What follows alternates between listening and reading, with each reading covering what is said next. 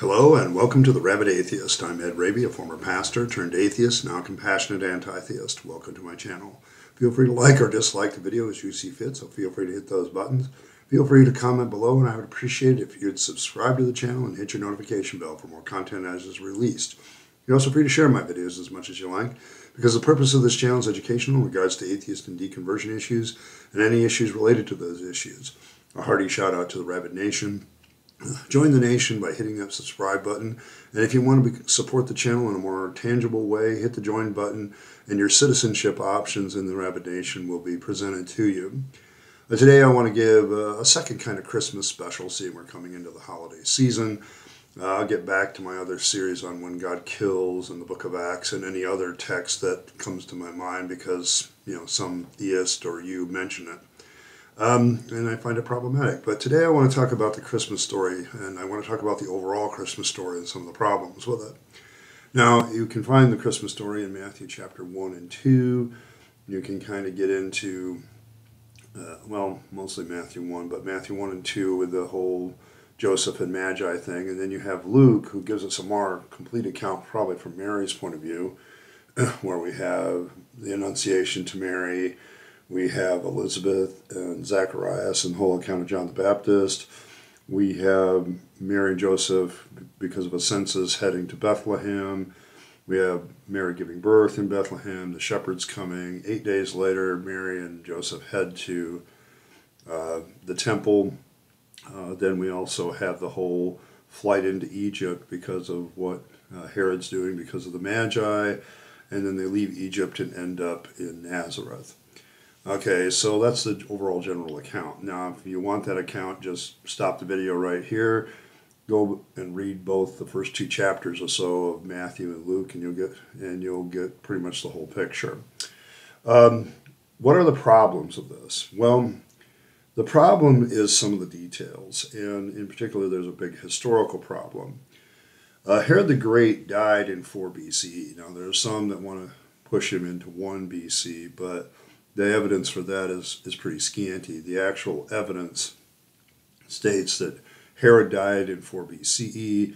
In Matthew's account, he's obviously still very vibrant enough to make some rulership decisions regarding the Magi and butchering of the children in Bethlehem and so on and so forth.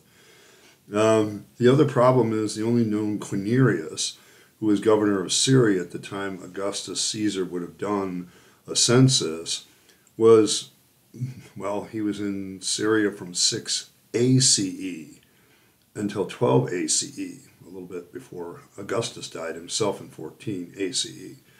So what we have here is Matthew saying that the events of the Christmas story take place during Herod the Great's reign, which he dies in 4 BCE, and Luke is kind of saying, no, they took place when Quirinius was governor of Syria during this census that Augustus was doing, where all the world should be taxed. And this is 10 years later. And so both accounts create an immediate historical problem where they couldn't have coincided with each other given the historical markers.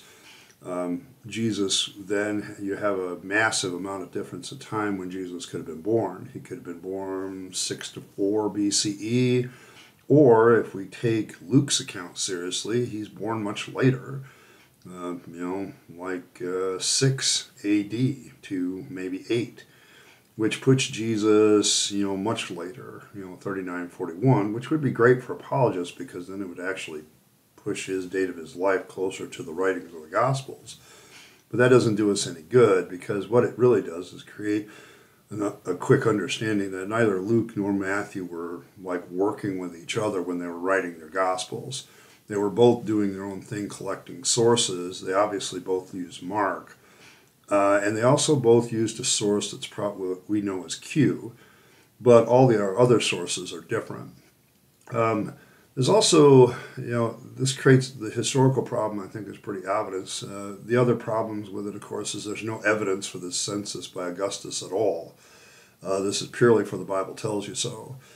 In fact, it's really doubtful that Augustus would have done this in the first place.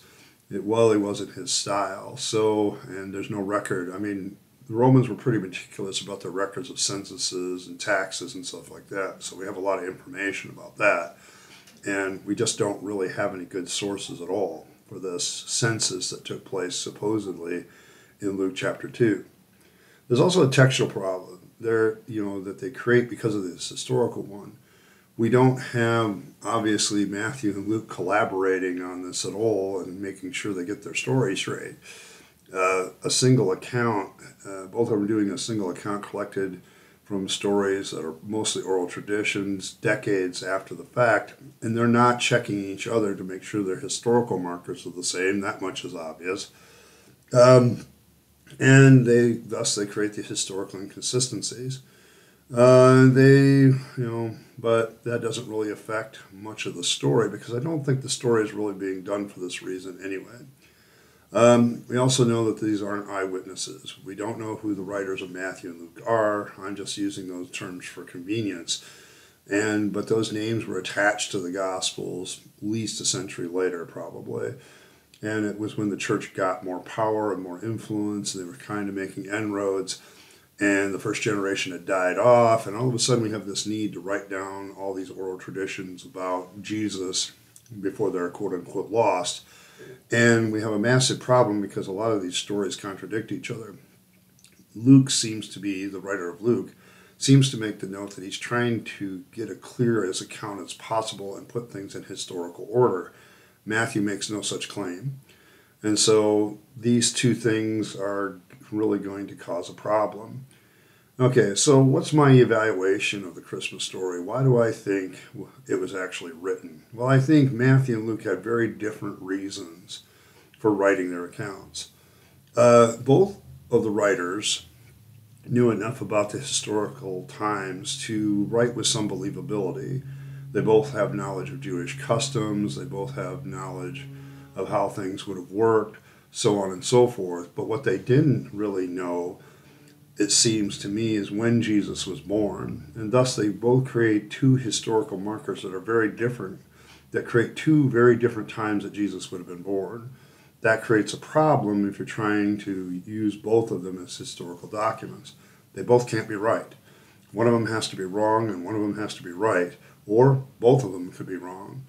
Okay? They're both making assertions about when Jesus was born, but they don't give us much, and it's not enough really to say it's a historical account. They both use similar source material, but they didn't really collaborate with each other at all, and so they end up creating two different traditions that apologists and people who, like myself, did the life of Christ several times as a Bible study, had great problems trying to reconcile. Now, the timeline isn't that hard to reconcile because they're doing single accounts, but the problem is, why did they write such different accounts that don't even collaborate with each other and give us the 2 or 3 witnesses needed for the events that is even a biblical standard? I would say that part of the problem is they're both writing for different apologetical reasons or political agendas. Matthew has a political agenda of trying to prove that Jesus was the Messiah in the face of the Herodians' claim that Herod the Great was the Messiah. And so the Magi account makes sense if you're trying to discredit the Herodians and showing that Herod actually fulfilled prophecy for another individual to be the Messiah. The fact of the matter is the whole Magi thing is kind of suspicious to me. Number one, we don't know who the Magi were. I mean, it would have been a great historical note to tell us who they were and where they came from. But it's just Magi from the East. And so that creates a lot of vagary. When the priests give Herod the note that the Messiah was supposed to be born in Bethlehem, he doesn't seem to know it, but if Herod was making the claim to messianicship, he certainly would have known that prophecy and probably maybe even staked his claim on the fact that maybe he was indeed born in Bethlehem. Whereas this Jesus character, isn't he Jesus the Nazarene?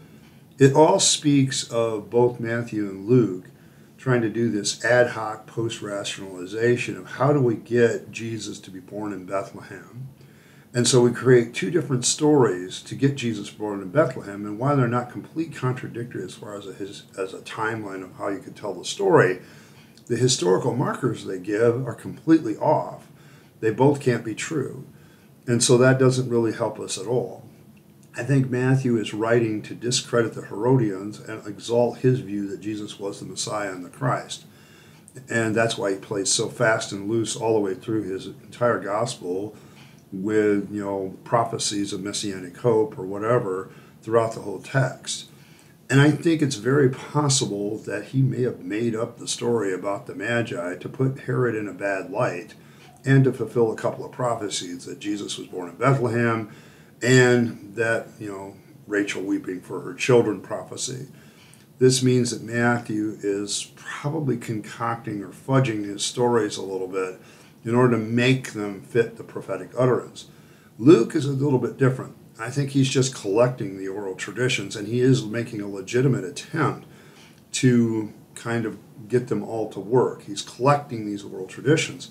The problem is he doesn't have any collaboration of that with any other gospel writer. He stands alone in these accounts.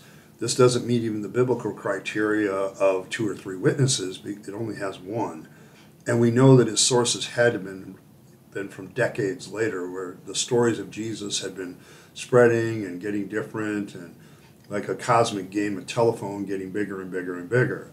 And that was probably part of his problem. I don't know. I see the writer of Luke and Acts trying to make an honest attempt of sorting all this out.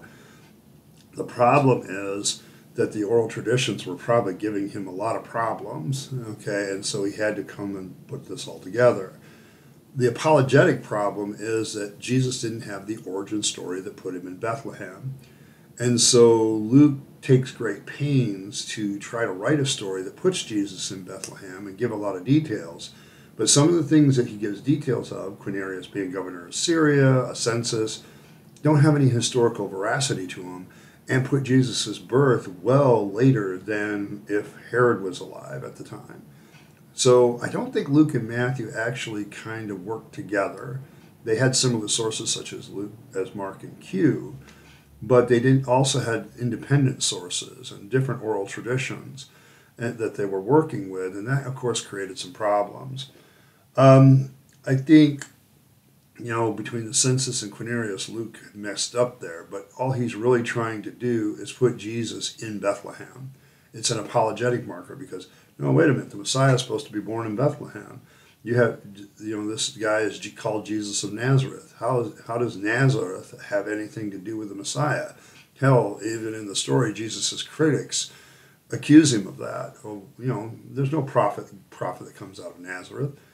Okay, and that's why they're writing these accounts. Trying to get Jesus into Bethlehem at some point is become key to them presenting Jesus as the Jewish Messiah, as the Christ. And so, did they make it up? Well, possibly. Don't know. Maybe they didn't need to. I think there were a lot of oral traditions going around. It's just when they tried to reconcile them to the actual account or history, they made many, many blunders. So I would say, yeah, historically, this is really hard to verify. And the use of oral traditions, the lack of any second collaborating wishes or any historical contemporary writing these stories is a big blow to them. I would also say that if we tried to put this stuff into a court today, it would be dismissed as hearsay evidence. One, we don't know the authors of the Gospels, and two, we have no idea where the source of these oral traditions come from. They could be completely made up. They're all over the place. We don't have names. One of the accounts in this kind of highlights this, the shepherds. We have this shepherds account from Luke, but none of the shepherds are ever named. It's just kind of an event that is supposed to prove that this is Jesus. Once again, written to get a prophecy in. So when you read this story, you suddenly realize that there's more apologetics going on here than historical work. And that's the biggest problem, both the Matthew, Luke accounts of the Christmas story. Well, I hope this has been a little bit helpful to kind of spark your thought about the Christmas story. There are a lot of problems here.